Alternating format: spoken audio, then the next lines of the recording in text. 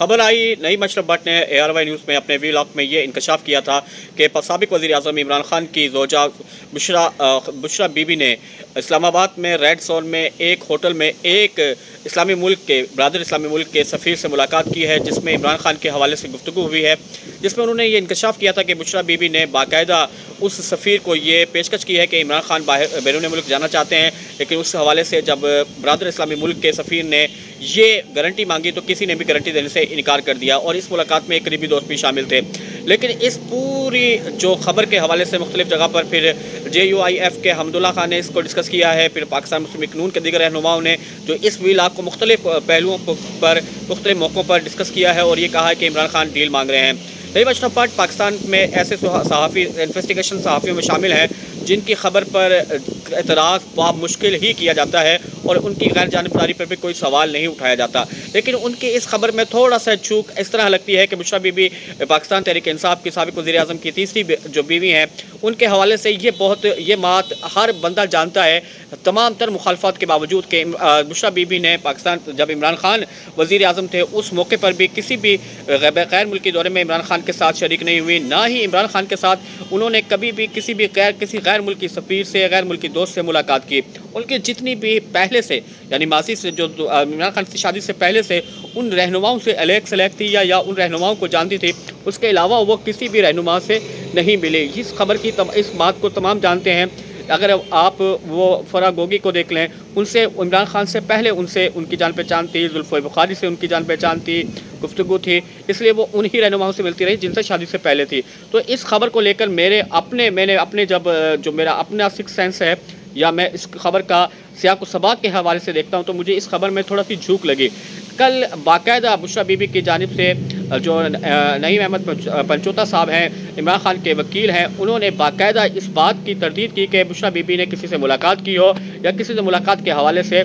किसी जो इमरान खान के बैरून मुल्क जाने की बात की हो। न सिर्फ अलीमा खान जब इमरान खान से वापस मिलकर आई तो उन्होंने एक इंतहाई जुर्रतमंदाना बहन होने के बावजूद, भाई को कैद से मिलने के बावजूद उन्होंने इंतहाई जुर्रतमंदाना मौक़िफ़ इख्तियार किया और इमरान खान के हवाले से ये कहा कि इमरान खान इन पर बोझ बन जाएगा, इमरान खान की हाई स्पिरिट में है और वो किसी किस्म की किसी तरह की कोई डील नहीं करना चाहते। कल शुएब शाहीन साहब जब इमरान खान से मिलकर आए हैं, उनके अलावा दीगर वकील ने इमरान खान से मुलाकात की है, तो उन तमाम ने भी आप बाहर आकर इमरान खान की स्पिरिट के हवाले से, इमरान खान के मुस्तकबिल के लाएअमल के हवाले से वाज़ेह तौर पर कहा है कि वो कोई डील नहीं कर रहे, वो किसी तरह पाकिस्तान छोड़कर नहीं जाएंगे, वो मजबूत दीवार और आहिनी एक सीसा पिलाई दीवार की तरह इस पूरे करप्ट निज़ाम के ख़िलाफ़, इस ज़ालिमाना हुक्मनामों के ख़िलाफ़ खड़े हैं। बल्कि वो इलेक्शन के हवाले से हर किसी से बात करने को तैयार हैं, लेकिन इलेक्शन से कम किसी पर भी कोई बात करने को तैयार नहीं, वो पाकिस्तान छोड़कर नहीं जा रहे हैं। बुशरा बीबी के हवाले से नई मशरफ भट्ट की जो खबर थी वो मुख्तलिफ हवालों से अगर से आपको सबाक़ के साथ देखा जाए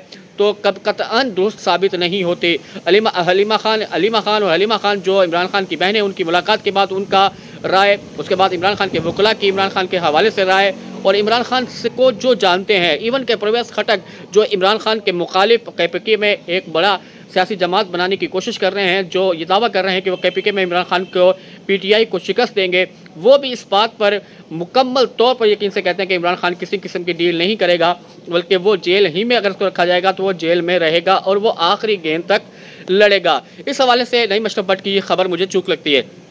अब सवाल ये पैदा होता है कि नई मशरफ भट्ट एक गैर जानिबदार सहाफ़ी हैं, उनकी खबर में इतना बड़ा झोल कैसे आ सकता है। देखें, सहाफ़ी की खबर ज़राए से होती है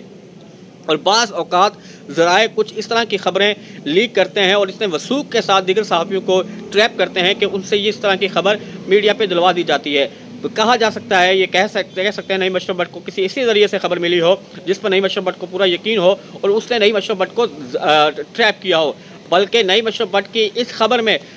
ऊपर नीचे तो हो सकते हैं, ऊंच नीच तो हो सकती है। क्या ऐसा भी हो सकता है कि अगर बुशरा बीबी ना मिली हो, कोई और मिला हो? इस तरह खबर में कहीं ना कहीं कोई ना कोई एक पॉइंट ज़रूर है जिसमें जो इस खबर के हवाले से नई मशरफ भट्ट को इस उतने वसूख तक ले आया कि उसने इसको व्लॉग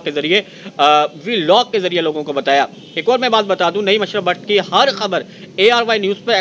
एक्सक्लूसिवली आती है। ये वो खबर थी जो बुशरा बीबी के हवाले से जो उन्होंने अपने व्लॉग में बताई है, यानी उन्होंने ARY न्यूज़ पर इसको ब्रेक नहीं किया, उन्होंने अपने व्लॉग में इसको ब्रेक किया है। ये एक ऐसा अंसर है, एक ऐसा पहलू है जो मेरे लिए भी हैरान कुन है। वैसे वैसे नहीं बुशरा भट्ट की जितनी तमाम खबरें थी, इतनी वसूख की खबरें थी कि उसे ARY न्यूज़ ने बाकायदा टेलीकास्ट भी किया, बल्कि उसे शाया भी किया। लेकिन नहीं बुशरा भट्ट की ये खबर जो उन्होंने अपने वीडियो को बताया कि बुशरा बीबी ने किसी पाकिस्तानी सफारत से मिलकर इमरान खान की डील की बात की है, ऐसी किसी भी बात का जो सियाको सबाब है नहीं, जो बुशरा बीबी को के हवाले से मुलाकातों की माजी के हवाले से है या उनके ताल्लुकात के हवाले से हैं, या माजी बुशरा बीबी इस कदर आगे तक